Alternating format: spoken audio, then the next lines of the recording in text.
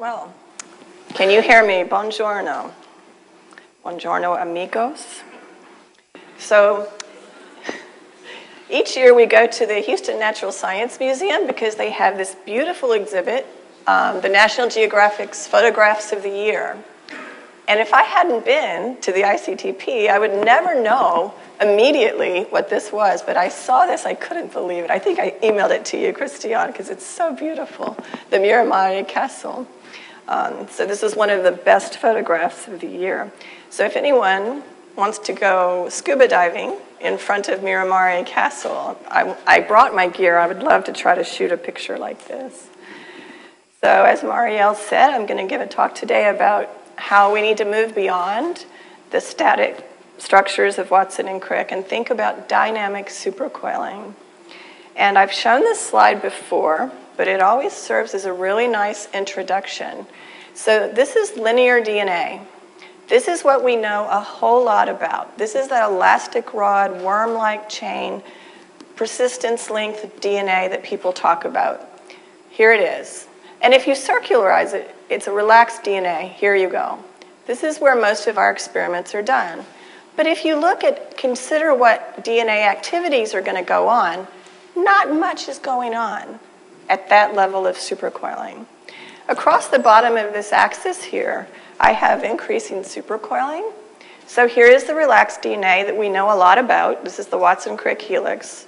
And if you just underwind this thing relative to itself and allow it to writhe up, that's what's shown increasingly across that bottom axis, okay? Till this point of highly writhed DNA right here, okay? Very good model right here. So what you see, and I think it's amazing, I still find it amazing, it's what I've been working on for years, is this amazing phase transition where there's no activity at all until a critical level of supercoiling is reached, at which point it turns on. And this was first measured for site-specific recombination.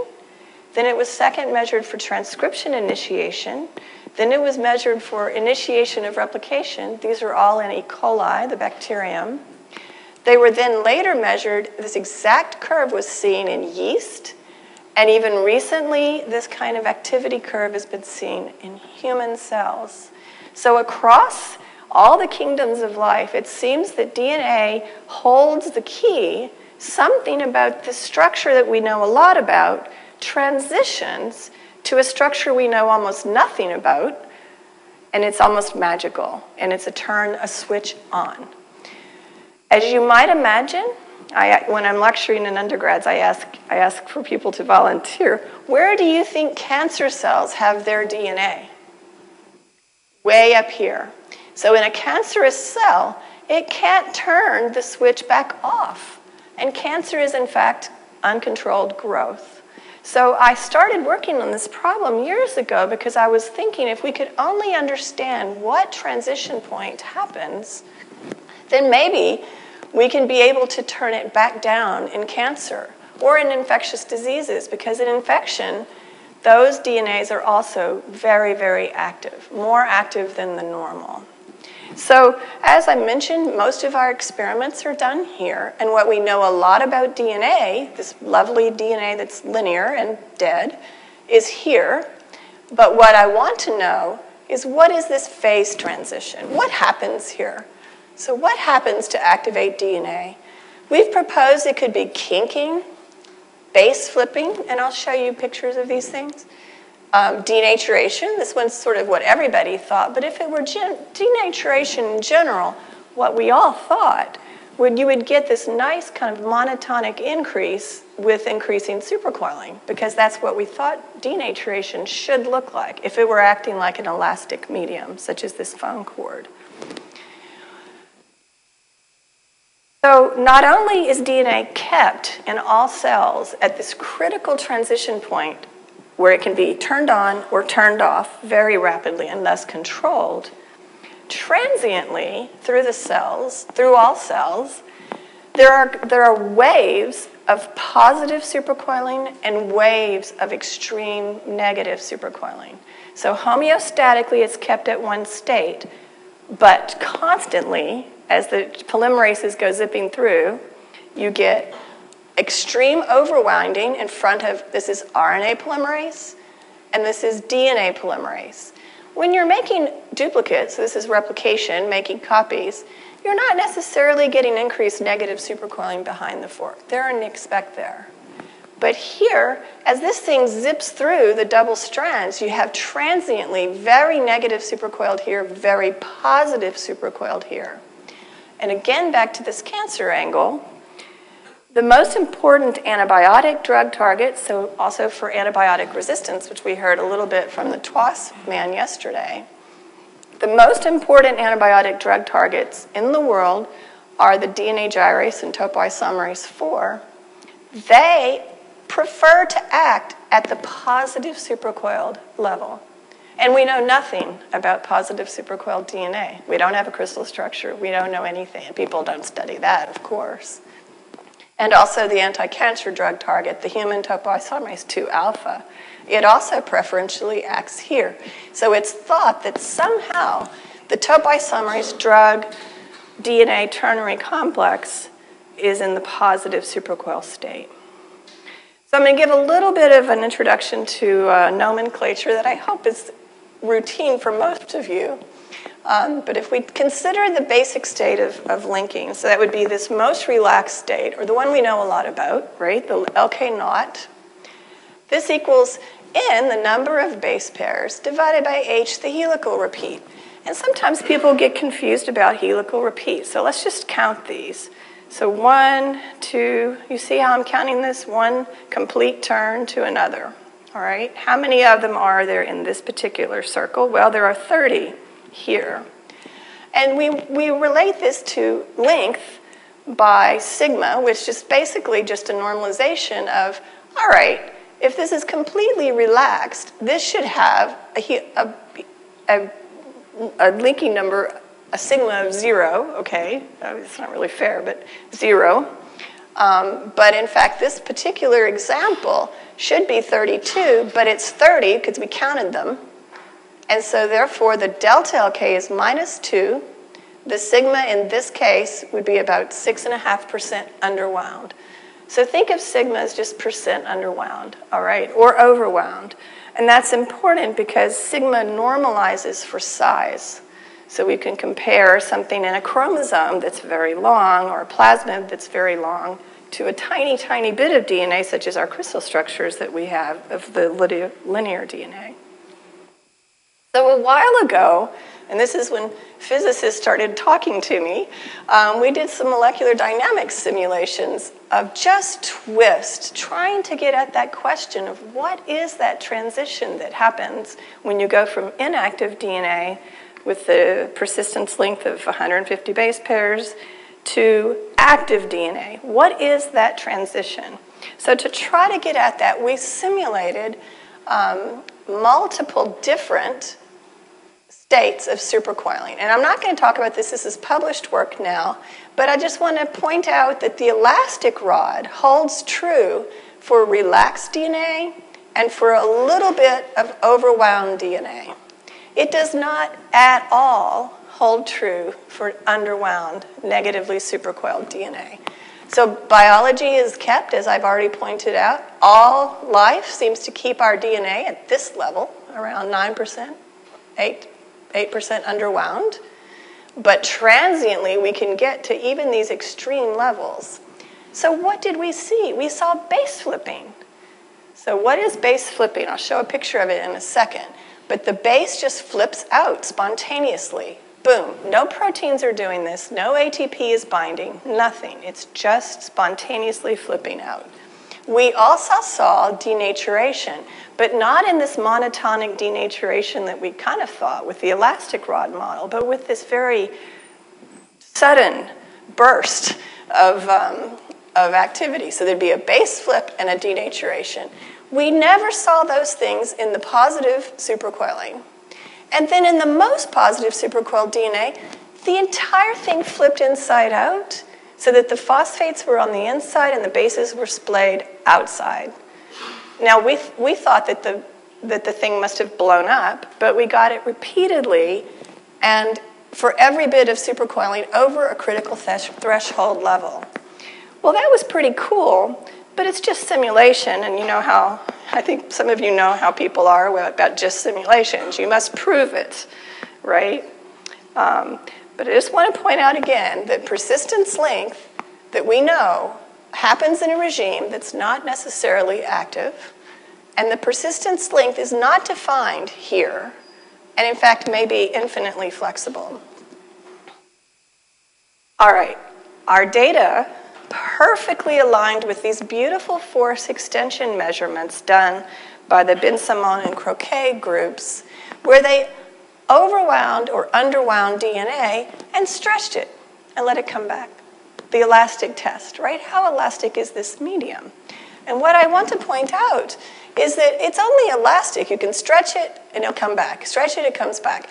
But it's only elastic and only comes back to a very little bit of underwinding, and then you stretch it and it stays. It does not bounce back. And then you need a little more torque before you can stretch, and it doesn't bounce back in the positive direction. So this is something pretty dramatic. You don't recover the elastic properties at a certain level of supercoiling, just like you don't here.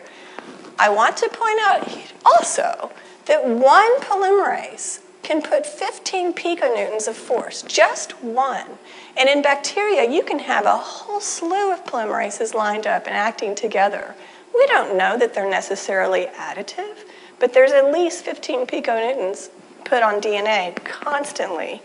And 15 piconewtons means DNA doesn't ever see this elastic regime. And this is put nicely into a diagram of phase, because not actually a phase transition, but it acts a lot like one. Here we're looking at negative supercoiling, here positive supercoiling. Here's beloved B-DNA, B-form DNA, and you see just a little bit left of negative supercoiled. You're in something pretty much undefined.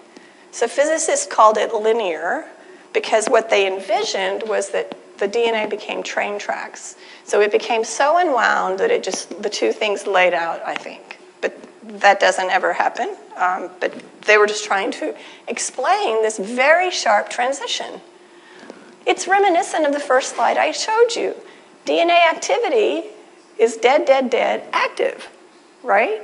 So the two things to me coming together said there was something really interesting about the transition point from bDNA to something else more active, and in the positive supercoiled direction to something, and they called it Pauling-like because there was such a sharp phase transition.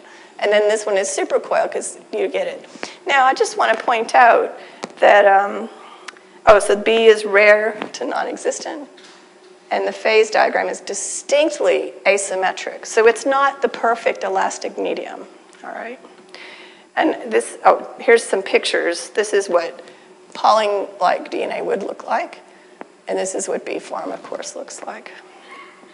But this has been updated.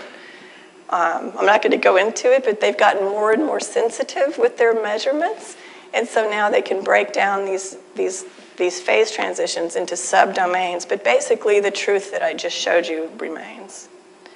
So the summary of our molecular dynamics simulations was that the localized structural failure, so the failure could be a base flipping or a denaturation, allowed the rest of the molecule to adapt B-form, the form we know and love. So there was a complete mess and then B-form. The denaturation always started with a base flip. So it went base flip, and then denaturation. So the denaturation didn't just pull apart like we envisioned with our heating measurements. So here's a picture of a flipped out base, crystal structure of it. This is one of the first ones ever seen, and I think these are enzymes that are knotted, Sophie. I think this is one of your knotted enzymes. So these really cool, important enzymes that have knots in them themselves somehow stabilize this base flip transition. And it was a big mystery for everyone. Where does the energy come from? Because thermodynamically, you're not going to pull a base pair in its lovely environment out into a solvent. It's just not going to happen, but yet it does. It's been captured now 300 times with crystallography. But we find that torsional stress, the underwinding of the DNA, can pop that DNA base out, and that the protein then can bind to it. So we also found that the overwound and underwound DNA profoundly differ, and the torsional stress is not uniformly distributed over the length of the helix. And that means that it's not an elastic medium. Here, a perfect elastic medium, if I unwind here, I feel it over here, right? But no, you have to picture what's happening in the real underwound DNA. As you underwind, you base flip here, you base flip there, you denature there. From here on, you're just going to stay bDNA. This end doesn't feel it once that has flipped out. So that's actually pretty interesting, and it's a kind of a patchy idea instead of this elastic medium idea. And I didn't show this at all, but that we actually had the counterions in these simulations, and we watched where the sodium was. So Manning's theory said that it would be this nice gradient coming in, this nice kind of normal-looking gradient. But what we found is if you unwound and wound the DNA, you wrung out those sodium ions almost like a sponge. So it was very sharply dependent on the degree of underwinding. So even the counterion field changes with supercoiling. And what I found kind of interesting is that these counterions were never found around the Pauling-like DNA. And here's actually from our simulations, this inside-out structure with the bases splayed. For whatever reason, and maybe it's because these are very hydrophobic, the counterion field was not present here. And now it was kind of bumpy here. So this landscape that we envision of this perfect, nice landscape, in fact, is sort of bumpy and thumpy and has a lot of interesting features to it. And we postulated that that could be one of the things that proteins or other nucleic acids or even drugs could interact with DNA. So these simulations, they provided atomistic explanations for the very sharp transitions in force extension experiments measured by others. And they reveal the myriad of potential features that other nucleic acids, proteins, or drugs might recognize. But as the reviewers of our paper said, so this paper that was published in NAR, which is a journal I love, sat at Science for a year, and the reviewers said, you must prove it, you must test it with real DNA. As if that's easy, right? So we didn't do that. We published it in NAR. And it took me now 7 more years to do the proof. And that's what I'm going to talk to you about today. So how do we do the proof? So in our simulations, we had only simulated twist. We didn't allow the DNA to writhe. We were only unwinding it and winding it as it was held, okay? So we need to get writhe in there, because that's real DNA, right? So the way we did it is we needed to make a whole lot of tiny circles. Big plasmids are just very difficult for many, many reasons. I could give you an hour lecture on that, but I'm not going to. Remember that in these diagrams of plasmids, underneath it is double-stranded DNA, okay? So we just took advantage of all the knowledge that people had generated over the years for recombination, and we put these 2 site-specific recombination sites here, at P and at B, and we just moved these arrows closer and closer and closer together, and we said, how small can we go? And there was a different question, and we published that, of course. But what we were really trying to do was make tiny, tiny circles of DNA so we could do these real experiments to test the hypotheses put forth from our molecular dynamics simulations. So lambda integrase will take these sites and recombine and make a catenated intermediate. So here's the rest of the plasmid, and here's this little catenane. And topo4 normally decatenates that, and so you have a little circle and this big thing. Well, the trick was, how in the world do we separate this little from all the rest of this mess? And that took us several years to figure out, but we now have done it. And what's really fun is when people try to do, for example, these J factor measurements, you can put certain sequences into linear DNA and have it ligate, right, on a pretty short length scale. But we didn't want to be caught by certain sequences. We wanted to be able to put any sequence in there because we wanted to study different biological processes, maybe initiation of replication or initiation of transcription or site-specific, anything that we wanted to do. So it was really gratifying to us that we can put any sequence in red, we can clone it in this parent plasmid, which is very easily manipulated since the 80s. So we did not invent this. This is easy to do. What's hard is this part for us. We can put any sequence in the world here, and that's right here. If you get rid of all the supercoiling and just lay this thing out as a circle, here's this sequence. And so you can put any DNA sequence. So unlike when you're going to ligate linear DNA and try to see, oh, you know, what's the persistence length? In fact, that's where it comes from, is how long can it be before the two ends will come together. Unlike that method, this method tells you, well, this is what DNA persistence length really is in real biology, because this is done in a live bacterium. We let the bacterium do the work, and then we pull the DNA out and say, wow, it's pretty tiny, and it's pretty supercoiled. And what's really been very, very exciting is that because we can put any DNA sequence in this, and it doesn't have all the negative things that come with a plasmid, such as antibiotic resistance genes, such as bacterial sequences, this in fact has turned into a very important gene therapy vector. So this is being used for important gene therapy. I'm not going to talk about that today, but if you want to talk to me about that, I'm happy to talk about it. If I have any voice left. I hope you can hear me. I usually can talk, and I don't know what happened to my health these last few days. Okay, we've already done a little introduction of this, but I'm going to add this component. Remember that linking number is twist plus writhe. And in the previous time I told you this, the twist was the only thing we had changed. I didn't allow any writhe, and this, in fact, was truly planar. If you looked at it, there was no writhe at all from the side. And we're going to let writhe happen now. So now we have to consider the writhe component. So delta LK is the change in writhe plus the change in twist. So if you're going to change twist, you have to overcome the torsional rigidity of DNA. If you're going to change writhe, you have to overcome bending rigidity of DNA. These are two very different forces. And so this twist and writhe question is pretty fundamental and pretty cool, and goes back to my first love, which is math. But we're going to get there. So what is it about making these tiny circles that's advantageous? Well, here is an atomic force micrograph of a typical size plasmid, and you can see that, well, there they are, and they're supercoiled, and they're kind of big, and there's a lot of different conformations, even in a pretty, tight distribution on a gel. Here's our new little mini circle.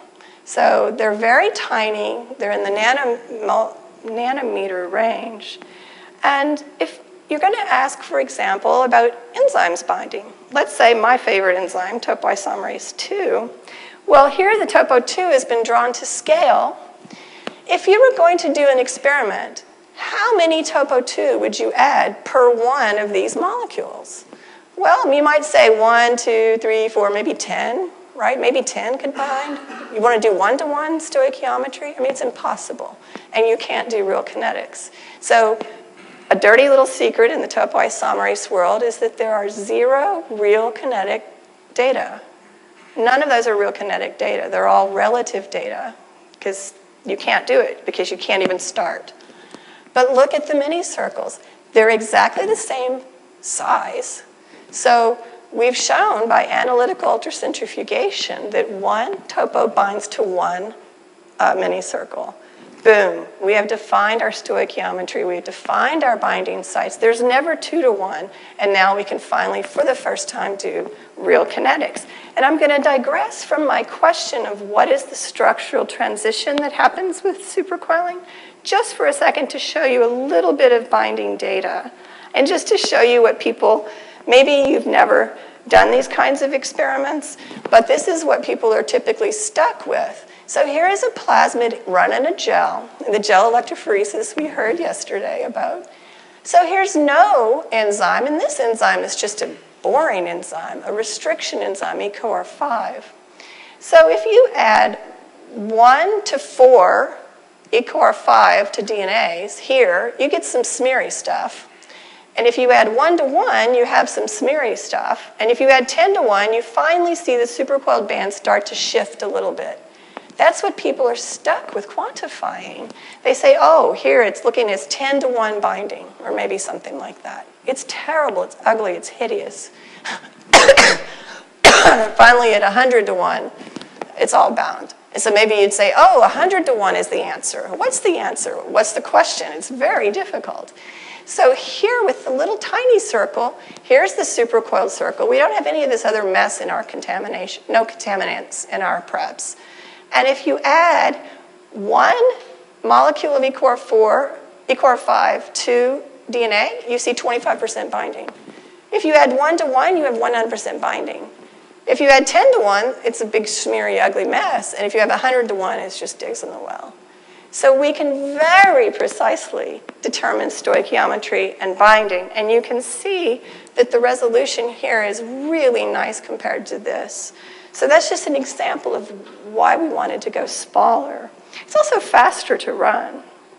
So here's real data with human topoisomerase 2 alpha.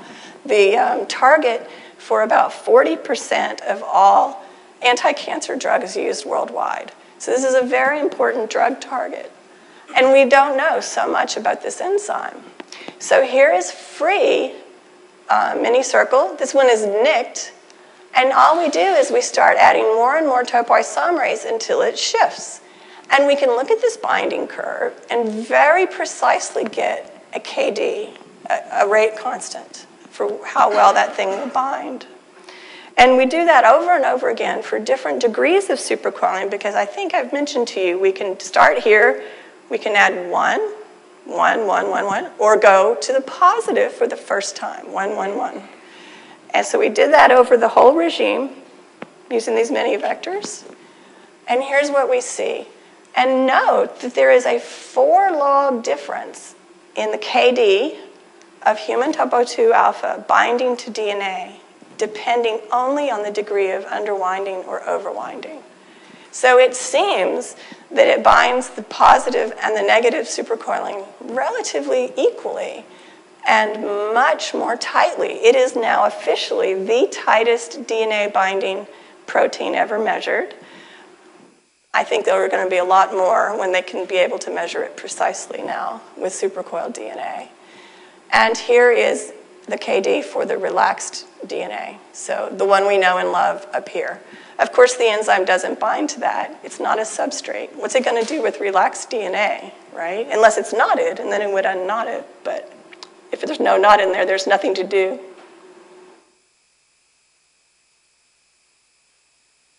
And the reason that this is an important thing to start with, before I show you the picture of the 3D structures of these things, is that we wanted to know, were they biologically active?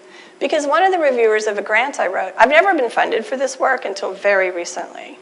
And the reviewer said, you've made these tiny circles. They can't be biologically relevant. So here is an enzyme that's very important, binding to it. And here's the same enzyme acting on it. And what's amazing, even to us, is, and this looks complicated, but it's so simple. Here is relaxed DNA. If you add topoisomerase, so here's minus topo plus topo, nothing happens because it has nothing to do with relaxed DNA. Here is minus 1. If you have the minus 1 and you add topo 2, it's going to change in LK of 2. It can't do anything with this, so it makes a mixture of minus and plus 1. Minus 2 goes to 0 because it's an LK change of 2. Minus 3 goes to a mix of minus and plus 1. Minus 4 goes to 0, minus 5, minus and plus 1, minus 6 goes to 0. Even the crazy hyper-negative supercoiling, 20% underwound, topoisomerase relaxes beautifully, has no problem. So this is not some kind of freaky thing. In fact, it's active. And let's look for the first time in the positive supercoil arena. So at plus 1, you get the mix of plus and minus 1. because plus 1, can't go to 0 from 1. If you're doing OK, change it to 2. So the plus 2 goes to 0. And interestingly, it has a hard time with the plus 3. It doesn't act very well on it, but it does do some, and it only takes it to the plus 1. It doesn't get the mix of the plus 1 and minus 1, which tells us something really interesting about these enzymes that was never, ever known before. So everyone thought that it would be able, why doesn't it go to what it did this? Why doesn't it make a mix? There's something about the loading, the initial loading, that then sets how far it can go. So this was unexpected, but all we wanted for this talk was that every one of these things is active, and every linking number, when we purify them, is absolutely pure. You don't see any cross-contamination. You don't see 1 in the 2 or 2 in the 3. And that's important because we start to see some overlap in structure, but in fact, that's true overlap and not contamination. So, to get at this question of what does it look like in 3 dimensions, we used cryo-electron tomography. There have been major advances in the field that now allow us to do this. Maybe 2 years ago, we could not have done this. So maybe you know how this works. So it's just like cryo-electron microscopy, except the tomography comes when you take the field and you tilt it in increments of 2 degrees, let's say. And you can go all the way 70 degrees one way and 70 degrees the other way. And now you can reconstruct, like in this picture, a 3-dimensional image from multiple 2-dimensional projections. And so this is really a good measure for potentially heterogeneous specimens, which ours ended up being. So this is just a movie showing us the raw data. This is the LK equal 2. So this has 2 overlinks. Topo loved it, relaxed it to 0. And that's 6% overwound. So let's have a look at what this looked like. So this is a slice of the ice, and we're looking at every single thing that we could see. And what we did is we put little dark spots on any density. We didn't care if it was a circle or not. Any density got spots, and this is what we ended up with at the end of the day. So this is what a typical field looks like of the raw data. And that's the only raw data I'm going to show you. And this is the summary, and this is now published, so you are welcome to look at it. And the rest of the stuff that I'm showing you is not published. So here's a gel that you're kind of used to looking at by now. So here's relaxed DNA, plus 1, plus 2, plus 3. Here's minus 1, minus 2, minus 3, minus 4, minus 5, minus 6. So this is how they run on gels. These are acrylamide gels, by the way, not agarose gels. So representative pictures of these 3-dimensional objects are shown here. And very commonly, we saw these ellipses. Okay, ellipse. Never was it a perfect round circle. That was surprise number 1. We thought these are 336 base pairs. That's a Kuhn statistical length, or 2 persistence lengths. We thought that thing wanted to be open so much that it was just going to be this ready to burst into a perfect circle. But it's elliptical. So that was a surprise. Never was it a circle. So very commonly we saw these ellipses. And we also saw some kind of kinked ellipses. And we can look in RAS-MAL, we can look in 3 dimensions. So we look very carefully in all dimensions for these calls. We see the figure 8s, and we better have seen those. This is what everybody says we should see, right? Where the things seem to actually be touching in the middle.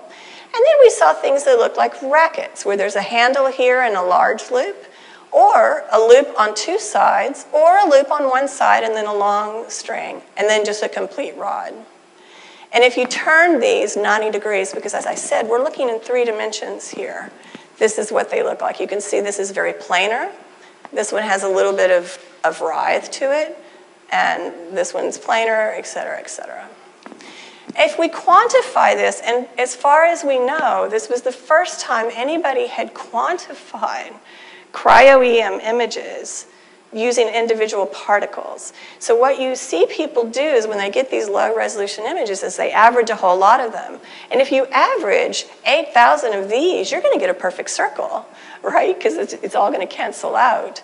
So we did not average anything. What we did is we counted 3 people blind. They didn't know what LK they were looking at. Said, what do I see?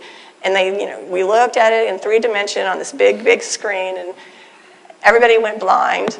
And anyway, did I ever see it look like this? Well, relaxed DNA, you mostly see look like that. But sometimes you see relaxed DNA with a little bit of a bend in it. But you never see relaxed DNA in a figure 8 or a racket or handcuffs or a needle or a ride, ever. Well, what about nicked DNA? That's sort of our control. Nicked DNA and relaxed DNA might be different, right? So nicked DNA can have no torsional stress because there's a nick there. The nicked DNA looked exactly like the relaxed DNA. Exactly. N here is how many individual particles were counted. So if we go in the negative direction, and that's this way, what you see is when you go from relaxed to -1, you see this huge transition point where suddenly the DNA is majority a racket and a handcuff, and then some other stuff. We'll get back to this other. You add another supercoil, and you get every single possible conformation ever seen. What? So that's why I thought these things have contamination. And that's why that previous experiment is so important. That DNA is exactly the DNA that we froze. So there isn't a different, some other hidden contaminant. So in the -3, we finally start pushing this thing into the writhed conformation. You might notice something different about the writhes that we saw versus the writhes that most people draw. Because of the charge of DNA, most people, when they draw writhed DNA, kind of draw it like that, right? With this kind of openness. It doesn't want to touch. It's highly positively charged. What we notice with these small circles right off is that the inside was absolutely smashed closed. So it would rather writhe than have that circle be bent. So that circle wants to be open, and that dominates, it seems, for these length scales. And finally, with increasing negative supercoiling, we finally get writhed DNA. And then more and more and more of this other that we'll get back to. What about the positive supercoiling? I told you nobody's ever looked at that before, so this is a whole new world. Well, the positive supercoiling had a pretty dramatic electrophoretic shift. We predicted that this would look just like the perfect little figure 8, because that's the only structural transition we could imagine that would cause a gel electrophoretic shift.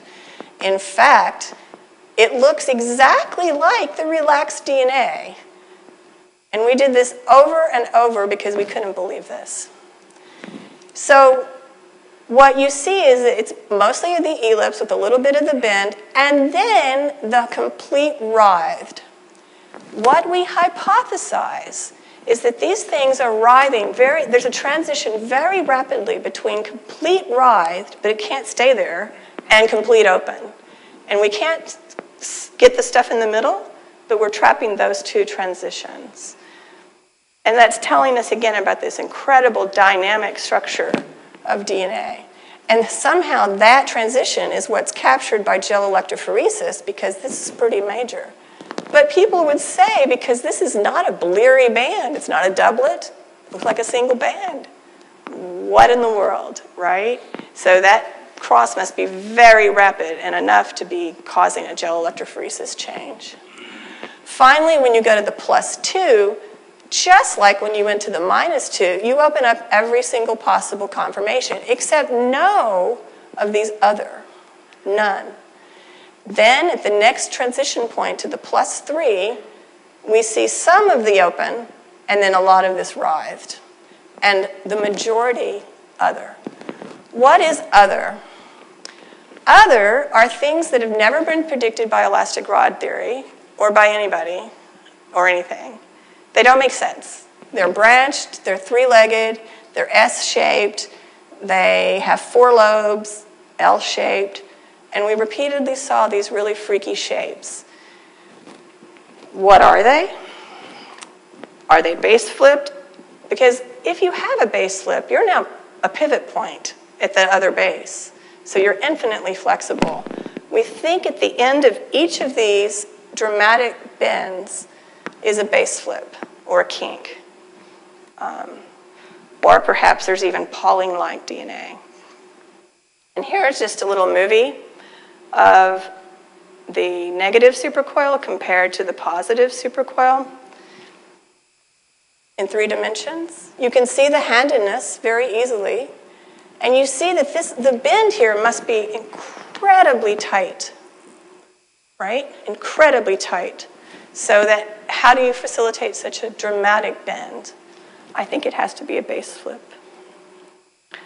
All right, so we always did molecular dynamic simulations. We either did explicit or implicit solvated simulations to accompany all of these. I'm not going to show you those. So if it's base flipping, then that means bases are exposed. And BAL31 is an enzyme that probes for exposed bases. And what you can see is as you increase, this is the same kind of gel we've looked at before. Relaxed DNA doesn't react with BAL31 because there's no exposed bases, so nothing. If it's underwound by 1, it gets clipped immediately. If it's -2, so on. Very, very rapidly is it clipped by BAL31. And then the positive direction, not until you start getting these other, do you now have the bases exposed. So if you look at the threshold of where BAL31 will cleave, there's a very strong threshold of around, guess what? Biologically relevant supercoiling. Bases are exposed at the point where DNA starts to become active. It's pretty cool. In the positive direction, it takes a lot more positive supercoiling to finally expose bases, but again, you can do it. But if you put these on the same scale, this shows you the kinetics of base exposure of these circles. All right? And I'm not going to go through the details of this, but we did this with chemical probing as well. So this chemical will bind to exposed bases, exactly the same effects. So we mapped where the cleavage sites were, and that's really cool. But if you know Craig Benham's predictions, he has this beautiful algorithm. We plugged in our sequences into it. Here it is online. He said that we should have a BAL31 cleavage site right here. Here it is, with very, very high confidence. But we mapped our BAL31 site right here. And our molecular dynamics simulation said right here is where the base flip was. So this makes argument for this cooperative kinking model of Stasiak. And again, talks about how DNA supercoiling can communicate across circles, which is pretty neat. I'm not going to go into that because Marielle is telling me that I'm out of time. But you physicists are always asking me for effective salts on these things. So we haven't done this for all the structures, but we have looked at the effect of salts on gel electrophoresis. And what you can see is if you don't have salt in the negative supercoiling, it just flattens out and doesn't run. So there's not a lot of writhe. But if you add the salt, boom, you can flatten out. So this is a very sensitive way to compare across salts. So we did this over and over and over and over. And here's the bottom line for all of these data, is that in the positive supercoiling domain, it doesn't matter if you have salt or magnesium or calcium or what. It is impervious. The structure seems to be impervious, at least as measured by gel electrophoresis mobility. But negative supercoiling is highly dependent on the salt concentration. And here it is for magnesium. Physiologically, magnesium is around 5 millimolar, but at the point of mitosis, it suddenly jumps to 50 millimolar. So we're thinking that magnesium influx and calcium influx could have dramatic effects on shapes of supercoil. So this is how we explain all of these data. that the relaxed DNA can become positively supercoiled and more positively supercoiled. But in the negative domain, it can become negative or it can start to denature in low salt. But with higher salt, you can force that to be more writhe. And that can somewhat act elastic rod-like. And in summary, each mini circle that we looked at, each topoisomer, has a very reproducible, unique fingerprint of its distribution of conformations. And each topoisomer is exquisitely sensitive to monovalent and divalent cations and drugs. I didn't show you that today. The positive and negative are dramatically different. DNA behaves like an isotropic elastic rod for the very little bit of positive supercoiling, and other than that, it does not ever look like that. So I showed you that Val31 cleaves. That's indicative of bases exposed, and glyoxyl binds all the negative supercoiled topoisomers and the most extreme positive. And the negative supercoiled DNA demonstrates this cooperative kinking. So in the future, we're going to start adding enzymes to this, drugs, and see which things are bound by what. And these are the wonderful people I get the privilege of working with. Today, I talked mostly about work from Jonathan Fogg, a new assistant professor in my lab. Jamie Catanese, a former postdoc, has now taken a job as a professor at Rice University across the street. Steve Lutke is the creator of EMAN, and he's really wonderful with his student Mu Yan. Sarah Harris could continue to do the molecular dynamics simulations of the circles, and Hua Chu and his long-term associate Mike Schmidt and their graduate student Rossi did all this work. And this is our funding we're very grateful for, and here's my awesome lab. And I hope I can take some questions.